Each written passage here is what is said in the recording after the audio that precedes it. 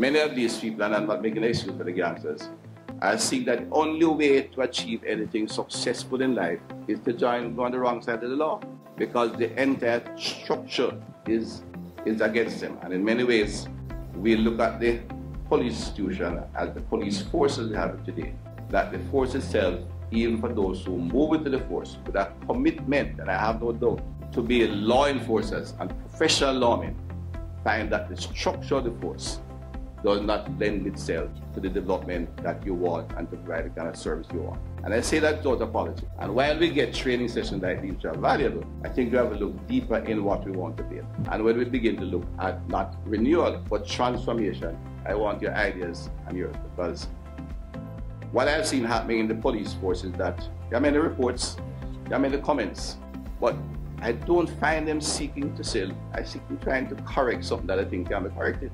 Politicians of integrity need to stand up against politicians who are corrupt. Public officials, particularly permanent secretaries and technical directors of integrity, need to stand up to their ministers. They need to stop saying, yes, minister, when it should be, no, minister. It cannot be done that way. Pastors and clergymen need to come forward, as they now are in the Jamaica umbrella group of churches, to stand up for what is ethical and to bring forward their colleagues who would turn a blind eye and sometimes themselves are engaged in what is wrong. Businessmen of integrity need to call out their colleagues who seek favors and seek improperly awarded contracts in return for political contributions.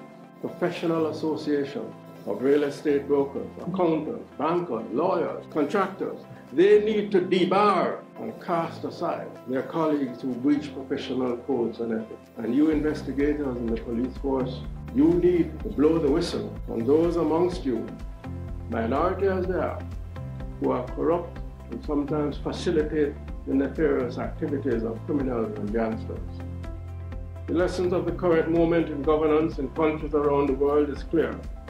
Where political will is fractured, contaminated or weak, it is the professional will, the integrity, particularly of justice sector officials.